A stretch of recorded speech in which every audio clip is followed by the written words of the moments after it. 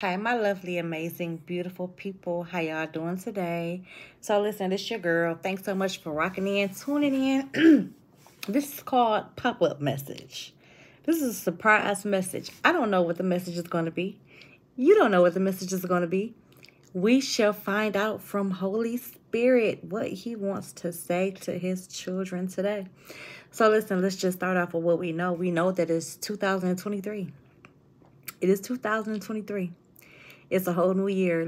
And you know what? A lot of us have New Year's resolutions. A lot of us, we've did some vision boards, and we've been writing, and we've been affirming, and we've been doing good with our schedules and the goals. We're knocking them down, and some of us been in a gym. That was our thing. January 1st, we get in a gym. We're not gonna stop. We're gonna keep on pushing. We're gonna keep on pushing. But I want to remind somebody that in all you're doing and everything that you ascribe to do, make sure that you are doing it unto God, because if it is not unto the Lord, it is in vain. If you're doing it out of your own strength, for your own purposes, for your own plans, for your own everything, you're doing it in vain. For the Bible says that many are the plans of a person's heart, but only the Lord's plans will prevail. Don't find yourself in a cycle of wasting time because of your agenda, but I encourage you to get into your secret place. I encourage you to beseech the presence of God in your life as you begin to write these things down, as you begin to plan and set goals for your life. I encourage you to find out what it is that God would have you to do. Speak, Holy Spirit. God says, as you are writing things down and planning for your future, he says, be sure to make room and plan for salvation. He said, be sure to encourage to cultivate a relationship with him. He said, make sure that you have repentance on your vision board.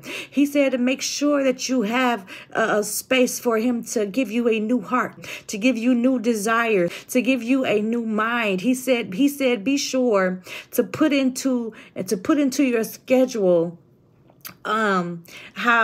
how your life is not your own. Hallelujah. I'm reminded in the Bible when when he was going to pick his disciples, I'm reminded how many of them had careers. Many of them, they had families, and they were going about their everyday life.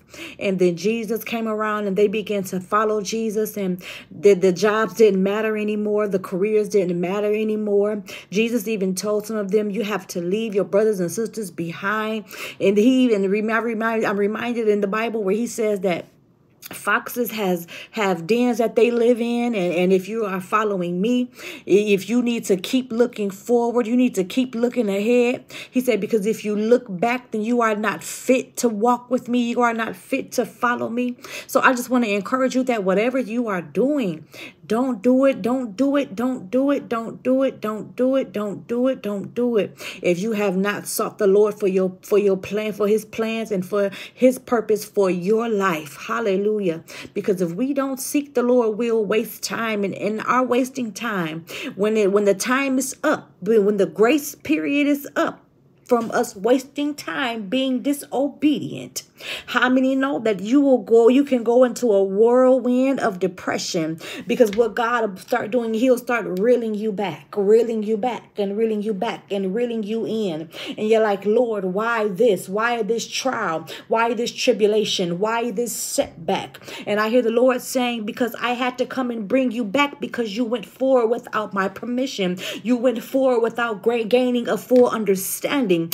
I'm reminded of the scripture and of the song, I will hasten to your throne. Many of you have made plans. Many of you have a list of goals, but you have not hastened to the throne. You have not hastened to the throne. You have not paused and diligently sought God for your future. You have not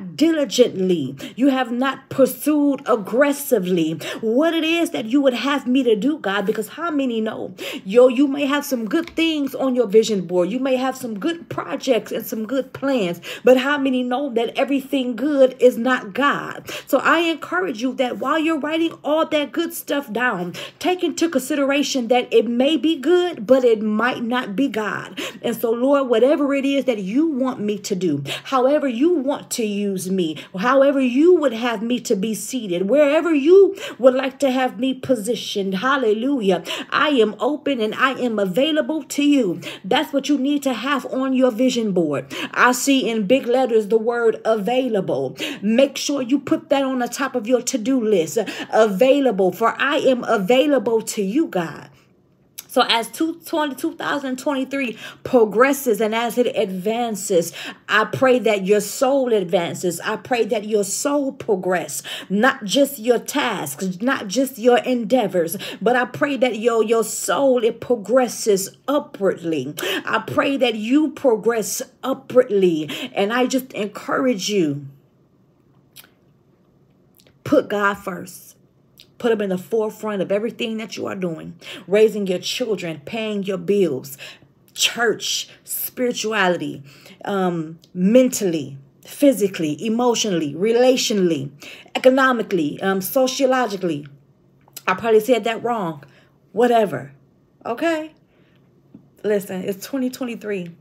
Make the best of it. Don't go without God. That's the word. Don't go without God. Don't go without God. Don't go without God. Listen, I'm making light of it and I'm joking and I'm having fun and I'm playing.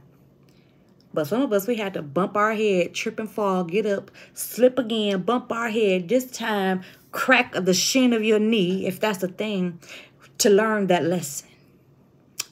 Don't go without God. I love y'all. Peace.